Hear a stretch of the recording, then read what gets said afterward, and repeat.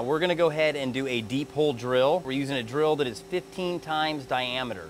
We're gonna go ahead and we're gonna start with a pilot drill that's gonna be the same size technically, but tolerance a little bigger than our deep hole drill. We're gonna go in, we're gonna make a pilot hole. That angle on that pilot hole is gonna be a little bit bigger than our deep hole drill.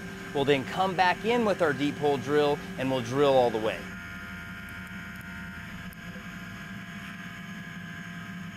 Now on the deep hole drill, there's a couple things you want to keep in mind. First, I'm not going to turn on my internal coolant supply until I'm inside that hole. I'm going to go in at about a 10% of my feeding speed. I'll go in nice and slow. When I get in about 1 times D, I'll then turn on my internal coolant, and I'll wait till I get about 1 to about a half a millimeter away from the bottom of that pilot drill hole, and then I'll go full speed.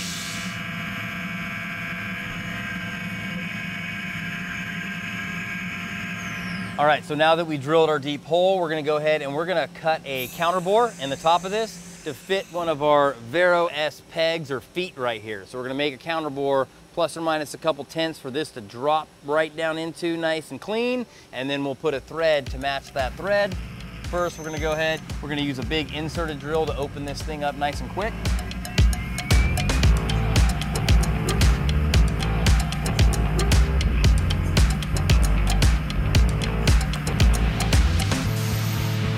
All right, so we're pretty close to size, a couple tenths. I went ahead and I ran a spring pass just to make sure there wasn't any leftover material before I made my adjustment. I'm now gonna add 3 tenths. We'll run it one more time.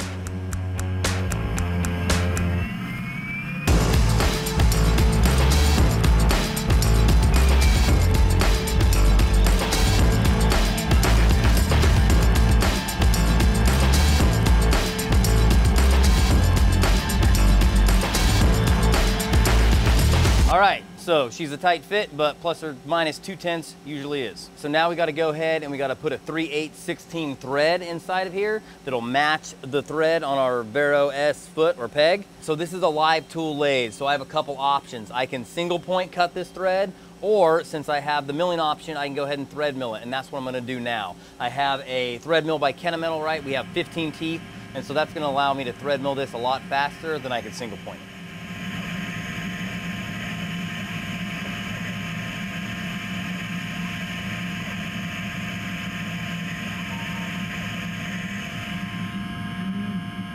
Now, no thread is good until we check it with our trusty thread gauge here. So now, because this is a pretty big part, right? It's too big. I don't want it falling in my chip conveyor. And also, it's really too big for my parts catcher as well. So what I'm gonna do is I'm gonna come in with my part off tool. I'm gonna feed to X.2, right? And that's gonna allow me then to come in and just break that part off.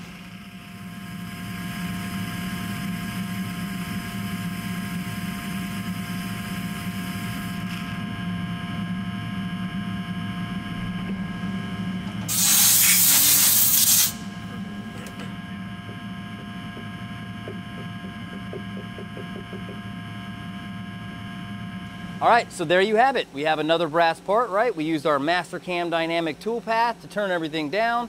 We went ahead and we machined that front little part right there, the counter bore and the thread for the Vero S pin. Now we'll go ahead and get it over to the mill department. Hope you guys liked what you saw today. Tune in for more videos to come. We'll see you then.